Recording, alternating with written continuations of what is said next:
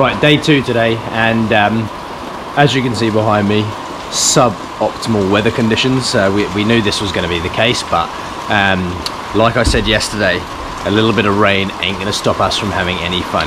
Ew! One thing you can always guarantee in Australia is you're always going to come across some weird and wonderful little creatures and animals and insects that you have no idea what they are.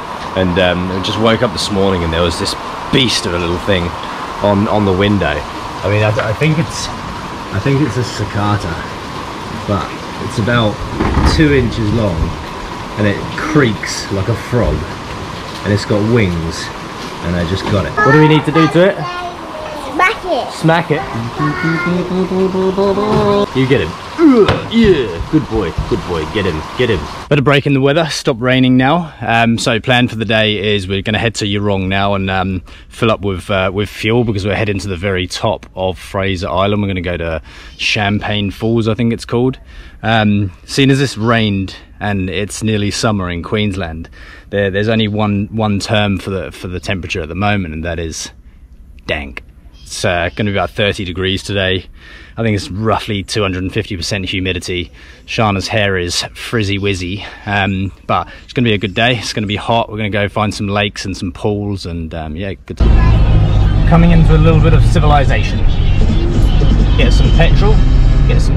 Right, I was just driving along and I saw something out of the corner of my eye, and I thought, oh Jesus, poor little fella. Look at him.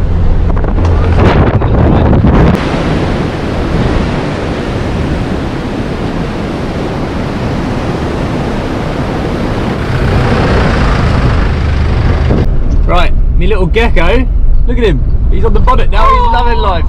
Yee, gecko.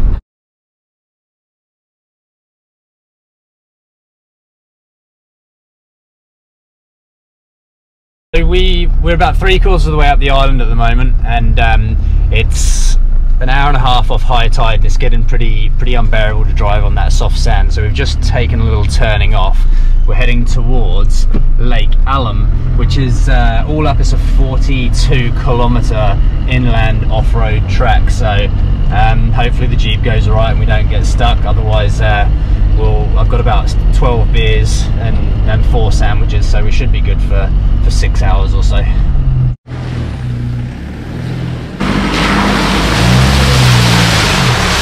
We've got top sand driver right here. Have you put it in sand mode yet? Yeah. It doesn't actually have sand mode. I didn't work hard enough at school for sand mode.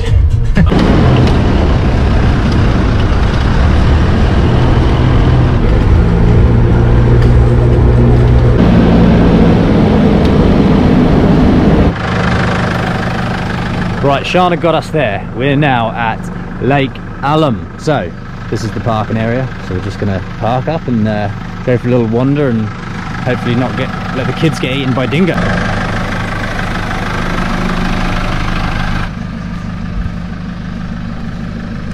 Right, Lane, where are we going? This way. And what's down here? Lake Allen. Lake Allen. Where's turtle goes? Come look at this. Look, a turtle. Look, Pax. Turtle. There's a head coming out. Oh.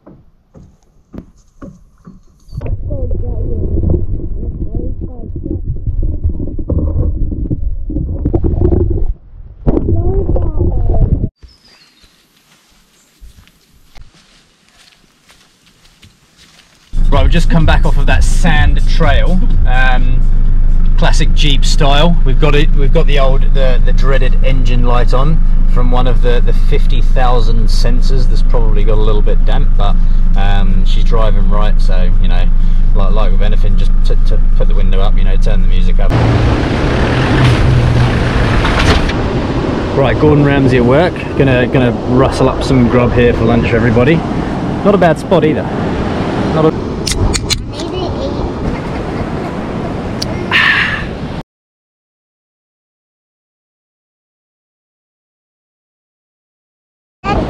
Stick your finger down there, Lane. No, no.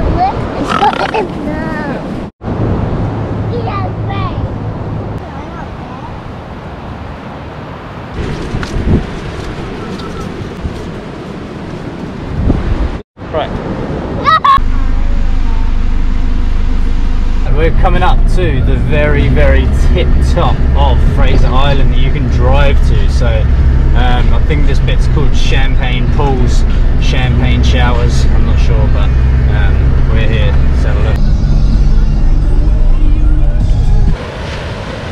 Oh, look at the eagle. Come on, Paxi. Do you like it, Paxi? Oh, here we are, lovely, picturesque, you know, top of Fraser Island. Ah, how childish. Big waves. What have you got? A cuttlefish. A cuttlefish? Yeah.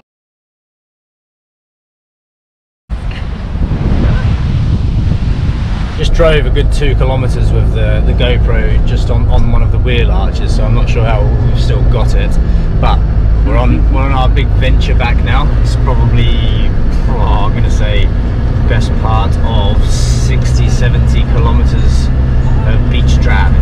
For those of you that don't know where this place is called Eli Creek on Fraser, and the kids loved it so much yesterday they asked if we could come back, and Lane calls floating down the stream, melting, so he loves it. That's how you float. Whee! Nice. Whoa. Oh no! Paxton, don't worry, it's okay, it's just the side. Went for the rest of my life.